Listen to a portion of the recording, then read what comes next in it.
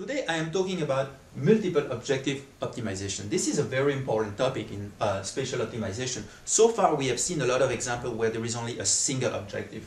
Well, there are cases where there might be more than one objective, and let's look at different kind of objective that we would see in optimization. Minimizing the cost, right, of facilities, maximizing access, okay, like in the case of healthcare, maximizing coverage in the case of a cell tower, or minimize travel for students who are traveling to a school, for instance. Generally, these objectives are conflicting, but not always, okay?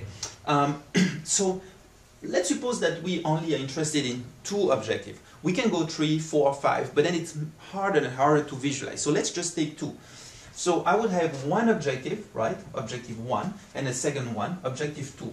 And my idea is to try to find the optimal combination.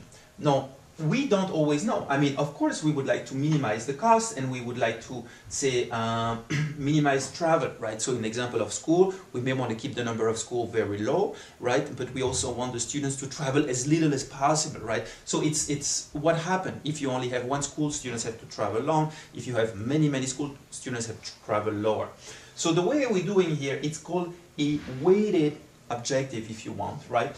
Every objective that is selected here is multiplied by a weight that's going to represent the importance of that objective, while the second one is typically going to be 1 minus that weight, right? And so it's basically we're going to try different values of the W's, right, the weights, and then we're going to see how this solution shapes up.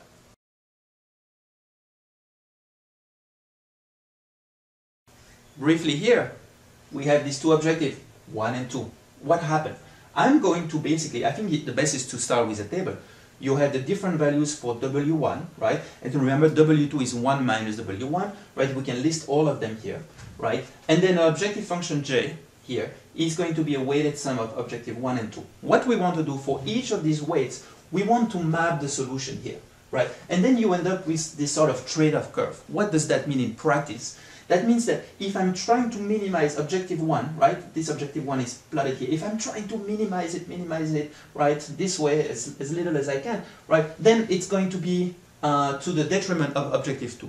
If I'm trying to minimize objective 2 as much as I can, right, so that's going to be it, but that's going to be at the detriment of objective 1. So that's where you have this conflicting objective.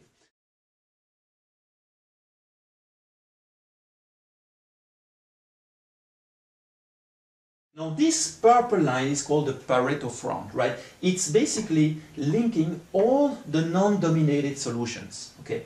Now this one here in red and yellow is what's called an unattainable solution. We cannot find that solution. It's simply impossible, right? And that happens. What are all of the other ones? Those are called dominated solutions. So those are not very good, right? So I'm going to talk briefly now about how we can go from this dominated solution into this non-dominated solution that are along the pareto front.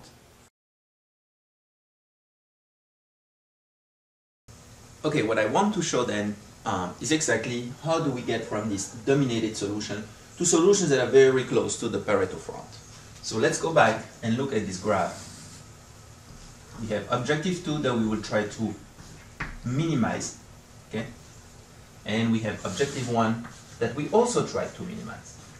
So when I try to minimize objective 1, it's going to be at the cost of objective 2, right? So we know that, and vice versa. The example is very clear.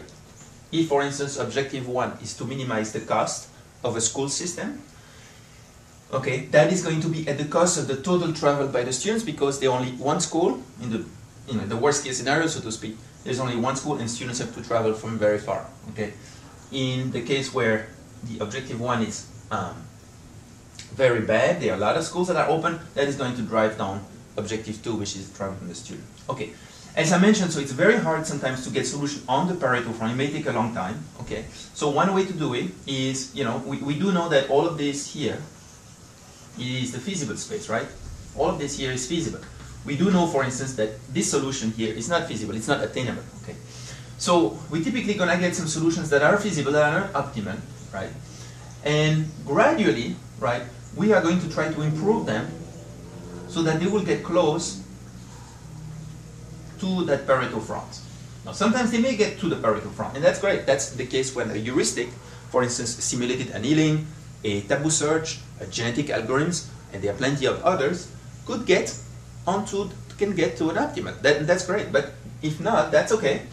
And so, you know, you're gonna have at the end, you know, a bunch of solutions that are gonna be very close. So those are not on the Pareto front, they are near the Pareto front, and that's what you want. You want to try to populate as many possibilities here as you can.